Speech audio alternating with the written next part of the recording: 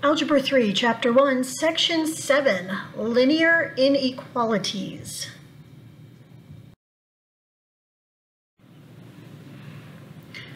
First, let's talk about how solutions to inequalities are presented. First of all, remember that inequalities don't have individual number solutions like equations do. We're not going to write x equals 3 or x equals -5. Instead, they're going to be intervals like x is less than 2 or x is greater than or equal to 8. We can also use set notation to express these intervals, and I can tell you for sure that when you take college algebra, it will be expected of you, so this is a good time to get this notation down and to practice it. For example, x is less than 3 can be written as the interval from -infinity to 3.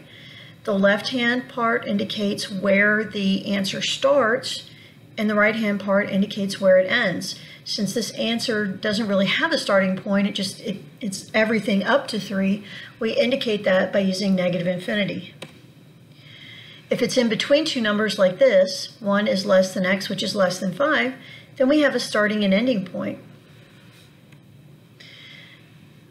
Notice a slight difference here. This time we have x is greater than or equal to 2, which means 2 to infinity. But notice we're using a squared off bracket next to the 2. The reason for that is that this is x is greater than or equal to. Anytime you have a squared off bracket, it indicates that x can actually be that number. In the previous examples, we didn't have an equal underneath the inequality symbols, so we only used parentheses. Infinity and -infinity will always have the rounded parentheses next to them because you cannot reach them. They are not numbers. And here we have x in between 1 and 4, but it can also be 1 or 4. So notice again we're using these squared off brackets. It starts exactly at 1 and goes to 4.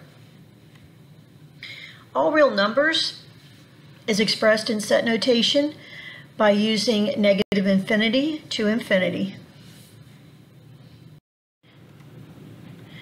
And this is what I just mentioned a minute ago. Parentheses indicate the number is not included in the answer, which would be a less than or a greater than. Brackets indicate that it is, and that's where we have the less than or equal to and the greater than or equal to. We always use parentheses next to infinity or -infinity.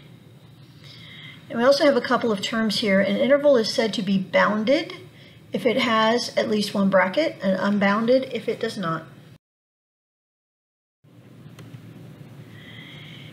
Inequalities have properties similar to equalities, but there are some important differences.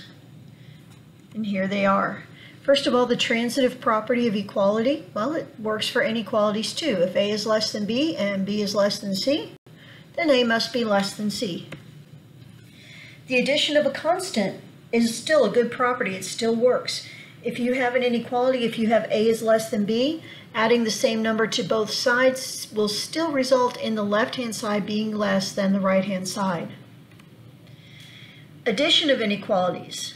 If A is less than B and C is less than D, then adding the two lesser numbers together will still be less than the two greater ones added together. Multiplication by a constant. Now, this is where it gets a little weird. If you are multiplying both sides by a positive number, then if A is less than B, AC is less than BC. No problem, everything stays the same. You just multiply. However, if you are multiplying by a negative number, you must reverse the inequality sign. So if A is less than B and C is negative, AC will be greater than BC. Anytime you multiply both sides of an inequality by a negative number, you must reverse the inequality sign. This is going to be the same for division as well, because division is multiplying by the reciprocal. So this is going to work for division too. If you divide both sides of an inequality by a negative, you must change the inequality symbol. When two inequalities apply to the same variable or expression at the same time, you can combine them into a double inequality. For example, if we know that -4 is less than or equal to 5x minus 2, and we know that 5x minus 2 is less than or equal to 7, then we can write it as -4 is less than or equal to 5x minus 2, which is less than or equal to 7. And the neat thing is that you can solve it this way. Now you can pull it apart into two separate problems and solve both problems. Or you can solve it all put together, and really it's just kind of like a three-sided problem.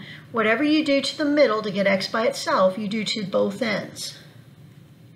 So for example, what I'm going to do here is I'm going to add the 2 to the middle, to the left, and to the right. So I get negative 2 is less than 5x, is less than or equal to 5x, which is less than or equal to 9. Then I will divide by 5. Negative 2/5 is less than or equal to x, which is less than or equal to 9/5. And I can leave my answer like this. In set notation, I would have the squared off brackets, negative 2/5, comma, 9/5. All right, try this problem. You're going to write an inequality that represents the interval, indicate whether it is bounded or unbounded. So we have 0, 9. Take a minute and try this. If you need to, switch the recording off. Okay, you should have written 0 is less than or equal to x, which is less than or equal to 9, because x is in between 0 and 9, and they are both included, and it is bounded. Now try 11 to infinity.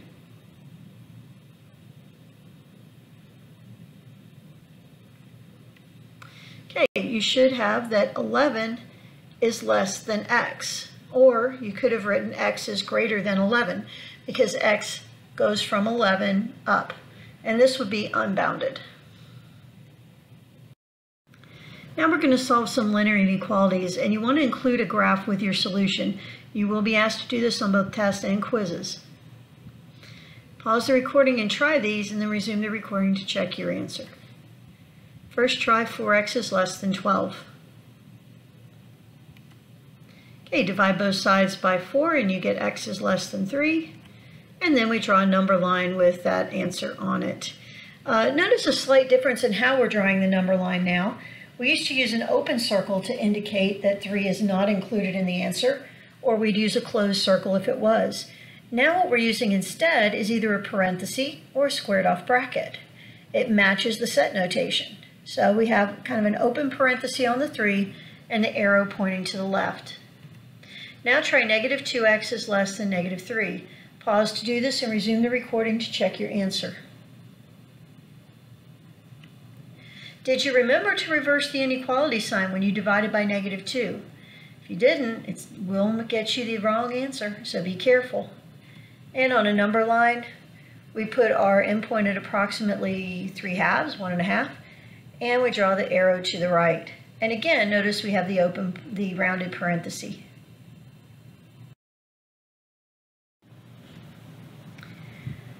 All right, let's try this one. Pause the recording, give it a try, and resume the recording to check your answer.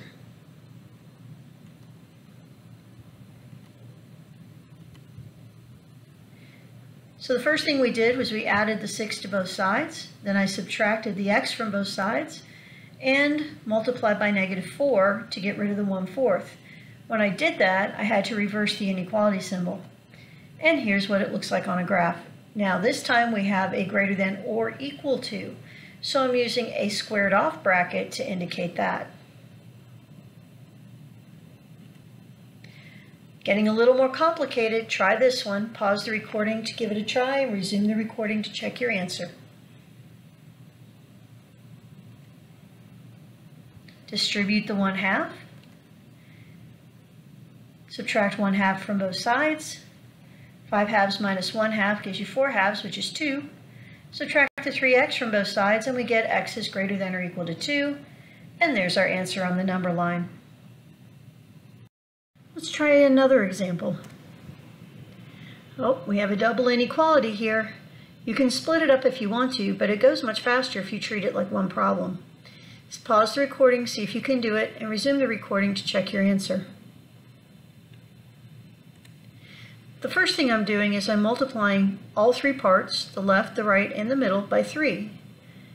Next, I'm going to add 3 to all three parts, and then finally divide by 2. Now try this problem. It looks a little weird because the brackets are kind of the inequality symbols are kind of reversed of what we're used to seeing. Give this one a try.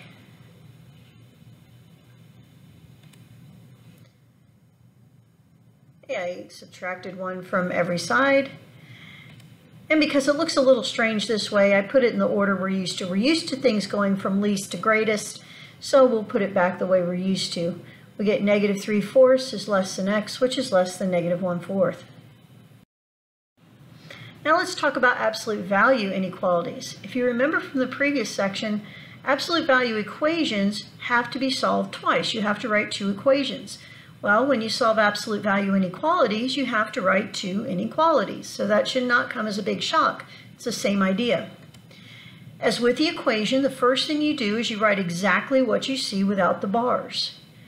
The second inequality, though, you're going to do kind of what you did with the equation. You're going to write it with the opposite sign on the number on the right, but you also must flip the inequality sign around, just like we do when we multiply or divide by a negative number.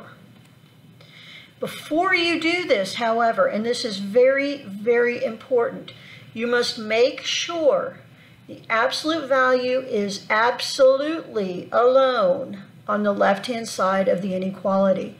Do not split it up into 2 inequalities until you have isolated the absolute value on the left-hand side. If you neglect to do this, you will mess the problem up. Very important. So for example, here I've got the absolute value of x over 2 is greater than 1. The absolute value is alone on the left-hand side, so I'm ready to go ahead and split this up.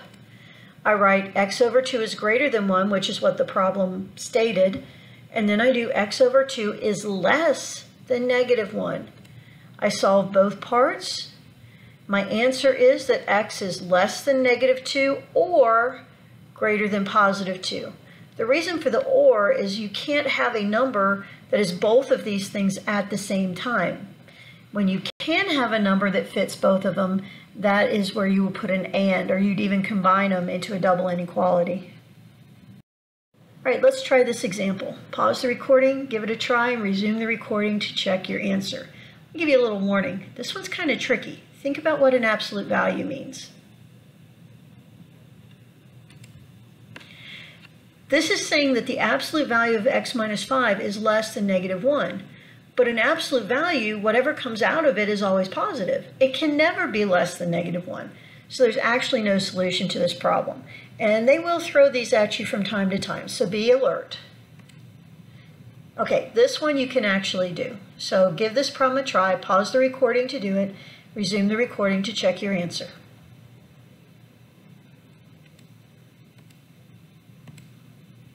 Okay, so I did 3 minus 4x is greater than or equal to 9. I subtracted the 3, divided by the negative 4, and when I divided by the negative 4, I made sure to reverse my inequality. And then we reduced. In my second problem, notice what I did. 3 minus 4x is less than or equal to negative 9. And then I go through the same problem-solving process. Again, I have to divide by a negative 4, which reverses my inequality. And I get x is greater than or equal to 3. This is what it looks like on a number line. Notice the arrows go away from each other. This is an or situation. X is either less than or equal to negative 3/2 or x is greater than 3. The numbers in between won't work. If you don't believe me, pick a number that's not covered on the graph and try it for yourself.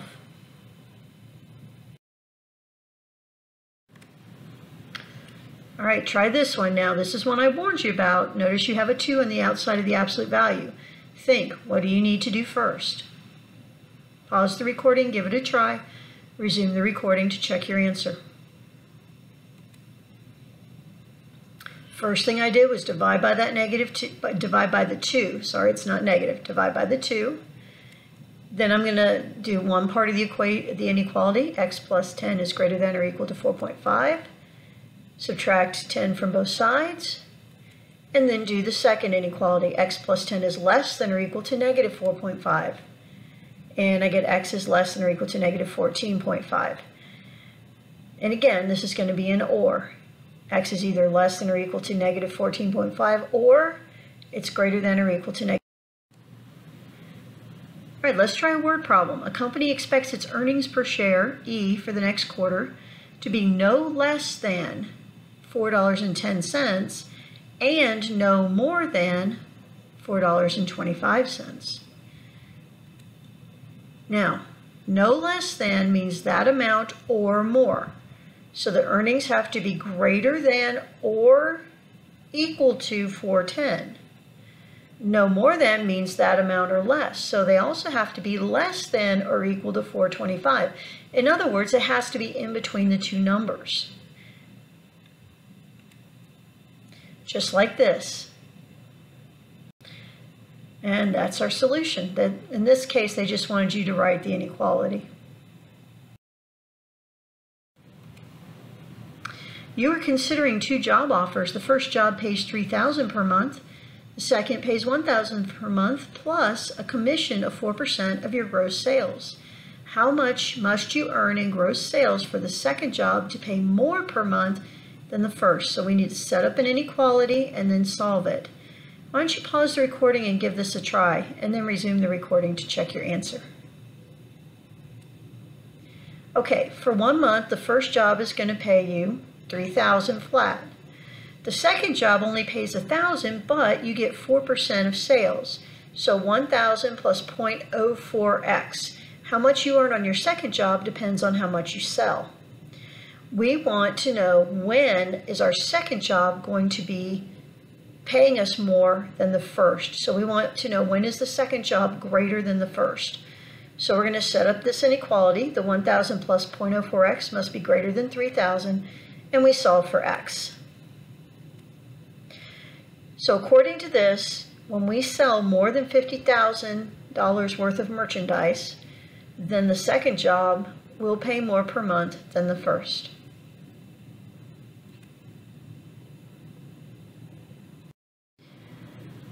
For what annual interest rates will an investment of $1,000 grow to more than $1,062.50 in 2 years? And we have a formula, A equals P times 1 plus RT.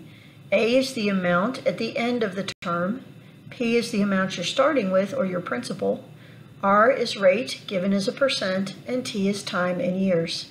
Pause the recording, give this a try, and resume the recording to check your answer.